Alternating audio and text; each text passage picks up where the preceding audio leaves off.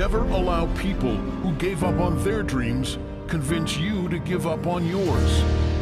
I won't be led astray by the opinions of others, by those who were too scared to go after their dreams, those who lacked the courage to fight for their dream. It's not only your enemies and haters that will discourage you, but your own family and friends too.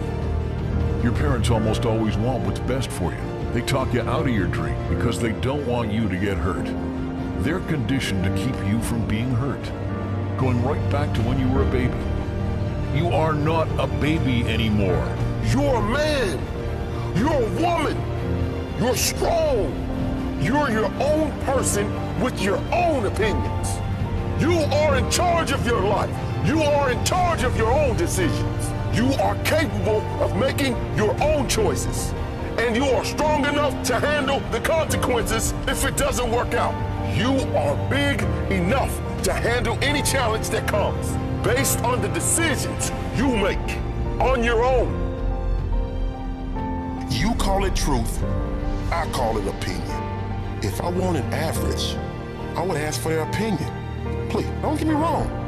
I'm sure average is great, but average is not something I'm seeking right now. So best of luck and move along. Your truth is not my reality.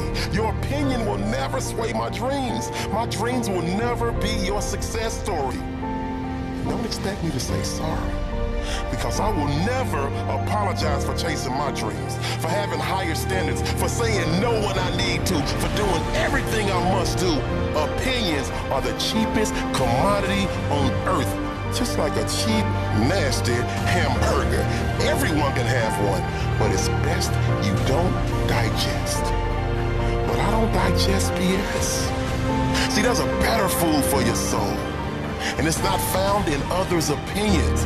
It's found in your own inner voice. It's the courage inside you, the courage that has no fear of failure, no fear of opinions. It's found in following your heart. Not what's best for your mom or dad, not what society says is good or bad, not what makes you look important, but what you want. Critics, doubters, haters, naysayers.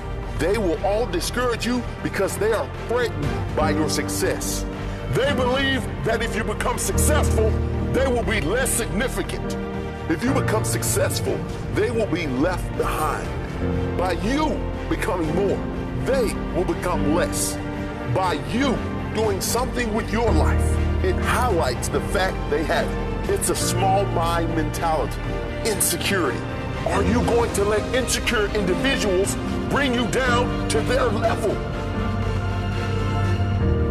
Everyone has an opinion. Usually those with a lack of skill have a louder opinion than those with talent.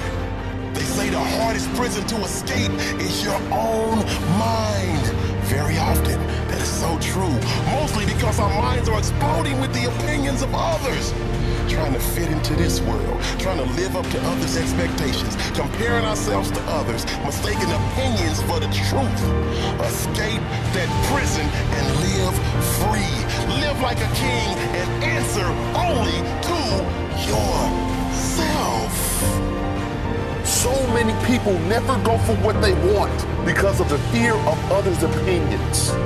Because of the fear of the word no. Because of haters and naysayers. That will never be me. I refuse to listen to the voices that will never understand my dream.